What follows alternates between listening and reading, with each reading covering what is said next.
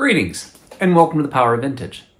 In today's episode, we're going to take my Amiga 1000 that I've been tricking out a bit. We've got the Rejuvenator in there with a full 1 megabyte of chip RAM. I'd like to get a hard drive going in this guy. And one of the easiest ways to do that is with one of these. This is a Terrible Fire TF536. This has an IDE hard drive controller. It also has a 6830 CPU upgrade, and then 64 megabytes of fastram. So those things together will give me a fantastic WHDload computer. I'm going to try this out. We'll see if we keep it this way, or maybe this will go somewhere else. And this just remains my floppy disk drive version. But in addition to this, I do need some other components that are in this bag that I just received from the sponsor of this video, PCBWay. Let's get going.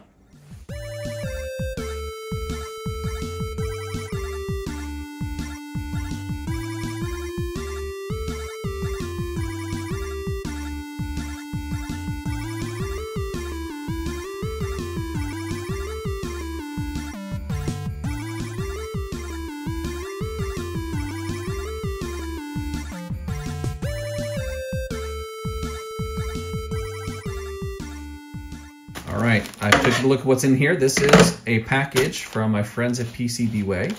Again, the sponsor of this video. We'll talk a little bit more about them later on. And this, they built me a couple things, printed out a couple circuit boards that will help me to make certain I can fit this in that Amiga 1000, which is what I want to do. Because in reality, there's a lot of stuff going on in there now, especially with Rejuvenator, and the board, the TF536 is not going to fit inside. Ah, lovely. This is what we got here. Lovely, perfectly packaged, printed circuit boards. And what this is going to do,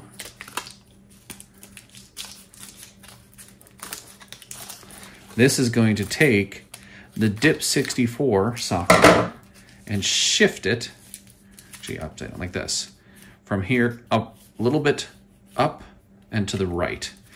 So within the case of the Amiga 1000, the CPU is right here. The 68,000 processor is right here. It's going to take it and shift it up a little bit further towards the back of the case and a little bit closer to the edge of the case. This will make better room for the TF536. Let's get these opened up. Just a quick break here to talk about today's sponsor, PCBWay. As I mentioned earlier, PCBWay provided the PCBs I needed to make this upgrade to the Amiga 1000. If you're handy enough to design your own PCBs, they can help you get those made, turn your ideas into reality. If you're like me and you need a little help in this regard, you actually don't know how to design them or haven't designed PCBs before, there's a wonderful shared projects area on their website. Here you can search out designs shared with the community and select those that you need. This is what I did in my case, and actually found some great designs here and picked one that works perfectly with this Amiga 1000. A big thanks again to PCBWay for their help, sponsorship, and just awesome support of the community. All right, we've moved into the Amiga 1000, opening it up. I've opened and closed this so many times, I don't think you necessarily need to see it yet again. I've got some recordings on some other videos where we install the Rejuvenator here, as well as when I tried to test it out, a Raspberry Pi in here, or Pi Storm, Raspberry Pi in a Pi Storm in here, as well as just when I first got it and did a quick little teardown and walkthrough. So you saw me do that. One thing that you did not see me do is just me adding a simple coin cell adapter here to power the real-time clock. It's a little floppy, but it works just fine.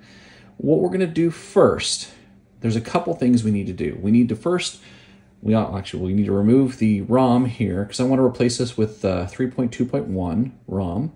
This is a 1.3 currently. Actually, it's an original one that I pulled out of my Amiga 500.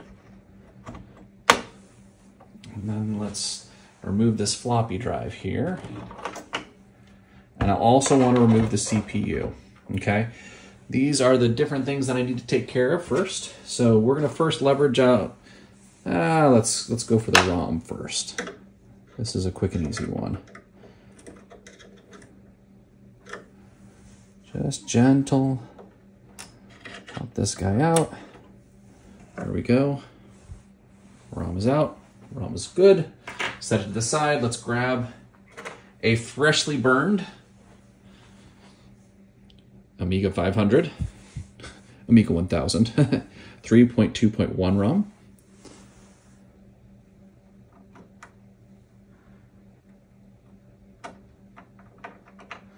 Which I purchased from Amiga Forever a little while back.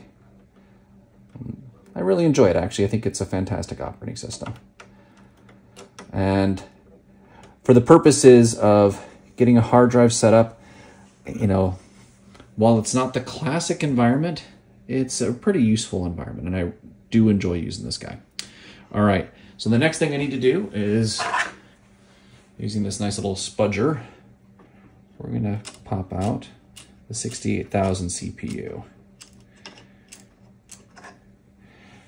And I'll show you the reason why I needed the help from our friends at PCBWay.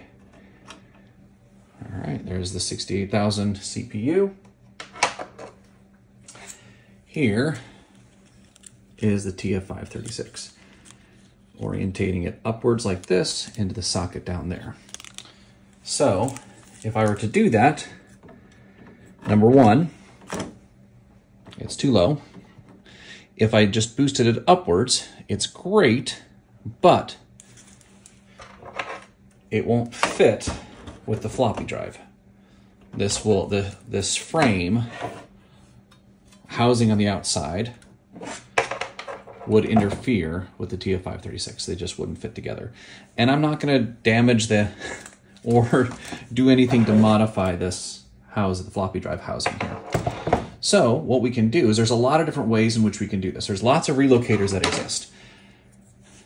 Here's one such. There's a bunch of these. I've actually got two. They're the exact same one, I just soldered them differently. But they're basic, I soldered them actually inversely, right? So what you see is here they go different directions. This one wouldn't really work here because it'd go like that and make it even worse. This one here doesn't really solve the problem because we still have this nice post in the way and it won't let you put it in place with that post there. So it's not gonna work. I have another one. This is the one that I've used in my Amiga 500 because I actually did pilfer this TF536 from my Amiga 500. This one works great. It's wonderful, but it won't work in here either, right? Another one that I have, I've picked up a lot of these because I also try to do some other things within my Ataris as well. I actually use TF536s in some of my Atari STs. I was trying to get one into my 520 ST short, the small 520 ST. Trying to use this guy to relocate it, so relocate the TF536 to an area where there's more space in the board, so I can actually close the case. This one doesn't work because this actually has a ribbon cable that goes between the two, and that ribbon cable is just too long. It causes too many issues with communication with the CPU effectively. However, all that story to what I'm trying to do here. Thank you, PCBWay, for this. This is the relocator. I had some soldering footage of this previously, but I can't seem to find it. So I did solder this up myself. And you can probably tell from the adequate soldering job. It works. I've tested everything out and just a little continuity check for all the pins.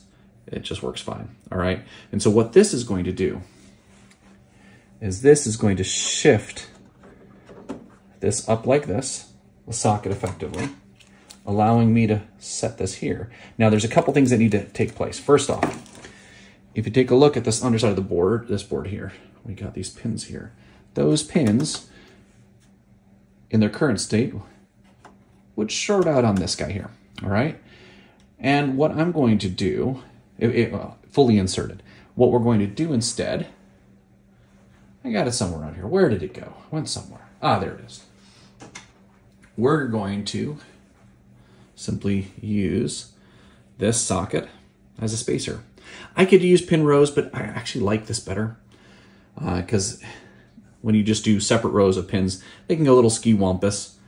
This will work a little bit better to keep it in place. We will simply just snap that in. Sorry about the autofocus issues.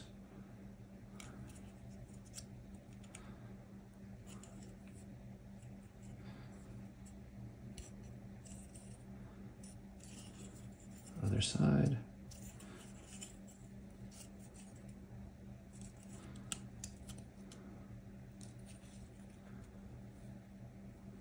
That is not the best focusing job.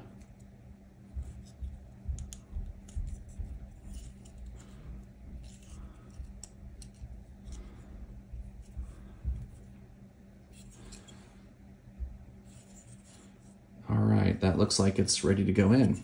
And what this will do is this raises this up high enough that there's no conflict with this outer shielding here, right? No chance of it touching. So what we're going to do next is we're going to create kind of a stack.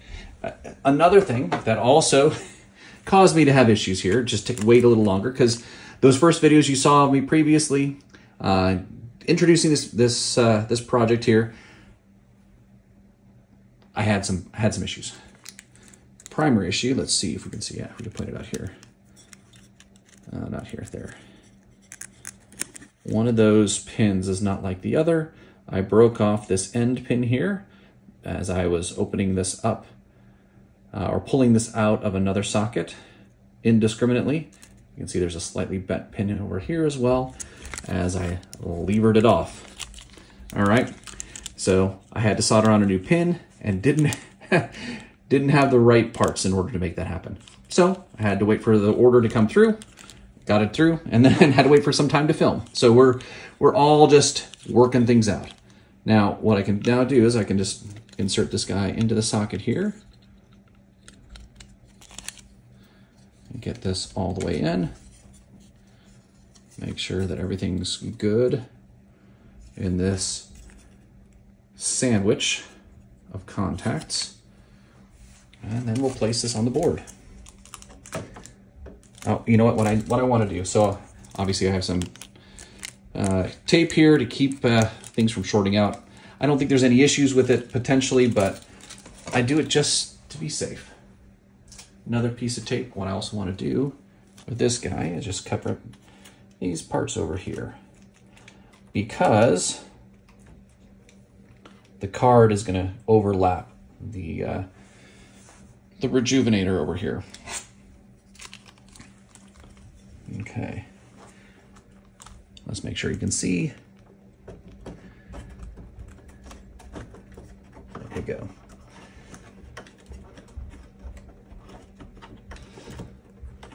Let's just take a look at it, make sure everything looks gorgeous.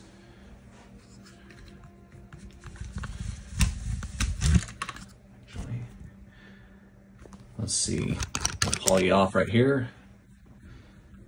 As you can see, everything looks good down there. It's all looking nice in place. So, let's put it back up on the tripod up here. Oh, as I raise the camera up higher again so we can get a bird's eye view again on what's going on here. So the nice thing here is we have the ROM in, we have the accelerator and IDE card in here as well. Everything is in place and looking good.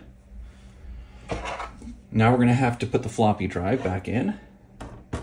The nice thing is that it fits perfectly.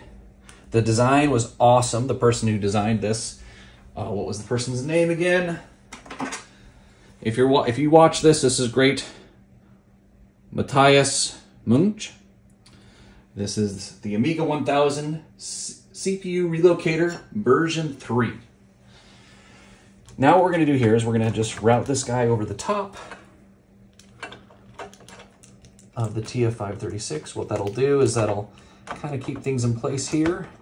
keep this CF card from flopping around too much. And we'll plug in the power for the floppy disk. And we will assemble this thing back up, button it back up all together, and then go test it out. All right, we'll go to that point. All right, we have this Amiga 1000 back in its place of honor. I've switched on the monitor. We are practically ready to go and ready to flip the switch. Now, I'm a little overconfident probably, but I think it'll work just fine. The TF536 was working great in my Amiga 500. The hard drive I was all set up there, and of course I broke the pin, but was able to fix it and retested it on the Amiga 500 before swapping it over. So I feel pretty good that it's gonna work just fine. But we'll see. If it doesn't, well, then I'll tear into it and we'll have more content and a longer video. You probably know before I do, actually, at the moment, if it's gonna work or not, because you can take a look at how much video is left. How much time is left on this on this YouTube video.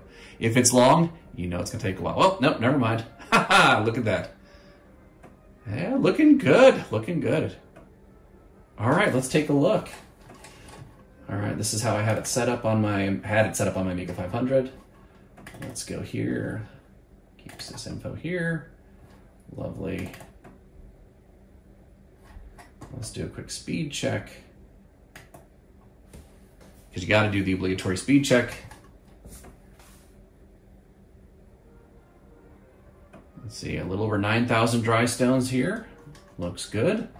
17 times the speed of a stock 600, Amiga 600. Pretty cool. Half the speed of Amiga 4000 with a 6840 at 25 megahertz. We have ECS Agnes, NTSC high res, all the mode. The standard is Denise, 6830. 51.8, okay, not 50 megahertz, 50.8 megahertz. All right, looks good. We'll quit here. And now let's test out WHDload, the media area here. And we'll go to one of my favorite of all games, Ultima 4. NTSC, because this is an NTSC guy. I'll load it up.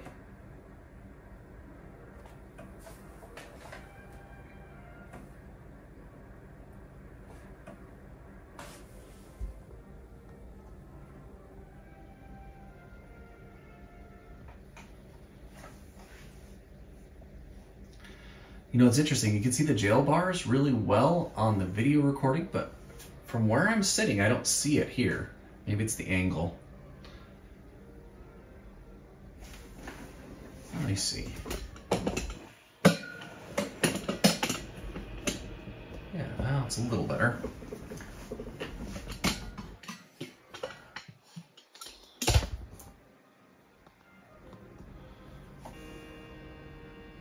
I don't notice it as much. All right, well, we'll end on that note there. With that, I think this Amiga 1000 is pretty much good to go, with the exception of that keyboard that is very yellow that I'll probably end up retrobrighting when we have a little more sun here. But hey, thank you so much for watching, and again, a big shout out and thanks to PCBWay again for sponsoring the video and providing those PCBs that let me make this happen, or help me make this happen and get this thing in. All right, if you like this, like and subscribe. If you don't like and subscribe either. Either way, it's fine by me. If you have any comments, put them in the comment below, and have a wonderful day.